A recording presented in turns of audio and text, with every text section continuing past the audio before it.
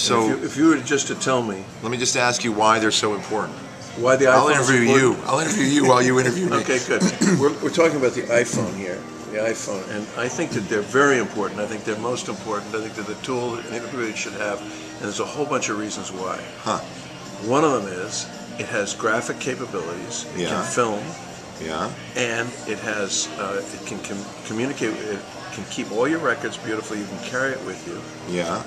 And it is, in terms of social media, it is the raw tool. Mm-hmm. Social media, if you haven't discovered yet, is like Jesus or Mohammed. Yeah, there's sort of a messianic, fervor that people, fall into when they talk about things like social media and iPhones. And maybe just having been preached to a lot as a youngster, I find myself kind of digging my heels in, or resistant to this idea that somehow this thing is going to fundamentally change humanity in some way that, is truly significant.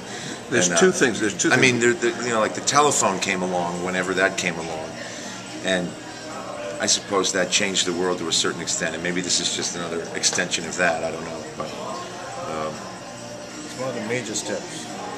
But this is what's happening here is a form of tetrahedron,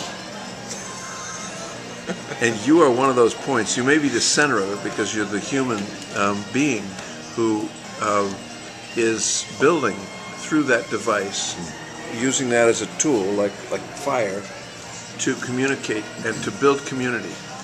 It's social, and that's what's interesting about it. It builds community. Couldn't you make the argument, just to be sort of, that's okay, that it's really antisocial because it's sort of connecting people that don't exist in space with one another.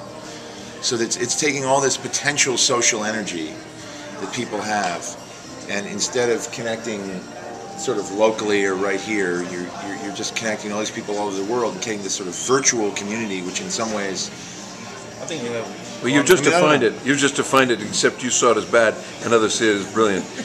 But let me. I'm not doing all that. I don't want to go so far as to say it's bad. I'm just. No. I feel like I'm trying to keep it in the perspective of just being sort of neutral about it. Is it possible to be neutral about this thing? That it's just. Sure, you are just right something now. you carry in your claim pocket. neutrality. You're claiming neutrality, but that's it with ignorance. I mean, look, there's no doubt. I mean, me and my 9-year-old. Yeah, that's right. My 9-year-old son Gordon and I, would have equal fascination with the thing, and he would love to hold this thing and play with it. May I just say, buy two.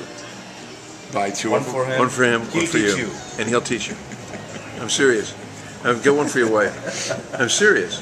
Get three of them. My wife milks cows. She's not going to. She doesn't want anything to do with this thing. My wife is. All right. This is a woman. Do you want to put this on camera?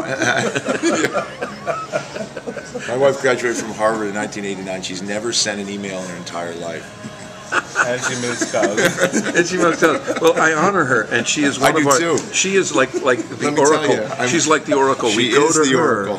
We go to her. She is. Okay, good. That's she's who I think of when you tell me that this thing is like Jesus. Oh, she is the oracle. She's out in the shed every morning with Agnes, and I think to Agnes. myself. Soft Agnes. What is the reality of this thing? Soft gentle Agnes. Oh man.